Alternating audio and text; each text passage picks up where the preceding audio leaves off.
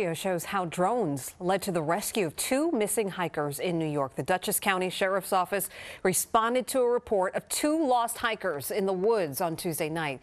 Its drone unit sent up one of the unmanned crafts equipped with thermal imaging technology.